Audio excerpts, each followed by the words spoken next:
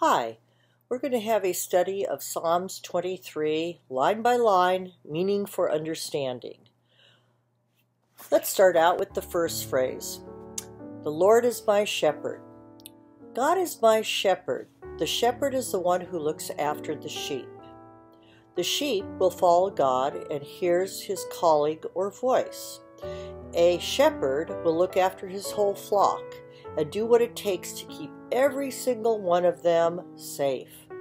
We are the sheep, we follow him. Next, I shall not want. God will provide you with your needs, you shall not lack. Next, he maketh me lie down in green pastures. This sentence is very interesting. He maketh me can mean I was made by God, but it also means that he wants me to lie down in the green pastures. But what are those green pastures? Well, I believe it is a quiet and restful place where you could commune with God. He leadeth me beside the still waters. Leadeth me tells me that God shows me the correct way. God leads me to the still waters. Still waters can mean peace and rest to one's spirit. But what if still waters could mean his still small voice? In other words, he is placing you in a restful, quiet place so you can hear his voice, his still small voice. He restoreth my soul. He adds oil to your soul. By hearing his voice, reading his word, resting, you are giving time that is necessary to know your Lord and Savior. It is like any relationship. You must spend time with the people you love and want to get to know better. This just doesn't happen on its own. You know, tomorrow never seems to come. Next, he leadeth me in the paths of righteousness for his name's sake. The path of righteousness means that you are not lying, cheating, or doing anything that his word says not to do. You are following his rules. Why? Because those who love him will follow his rules. You are acting in accordance with his revealed character, and aren't we supposed to emulate and show his goodness within our own souls?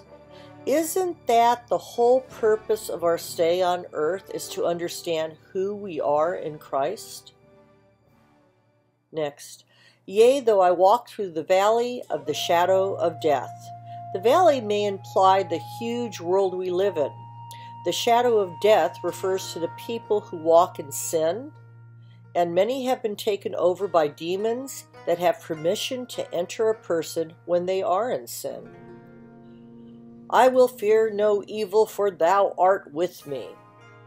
Fear is not of God. If you are walking fully and completely with God, you should have no fear. For thou art with me means that God is with you. As a matter of fact, God lives in you. Next, thy rod and thy staff, they comfort me. The rod and staff means a stick-like walking cane. You feel peace when you see God's rod or staff and thinks of them. I believe this can be expanded to anything that reminds you of God.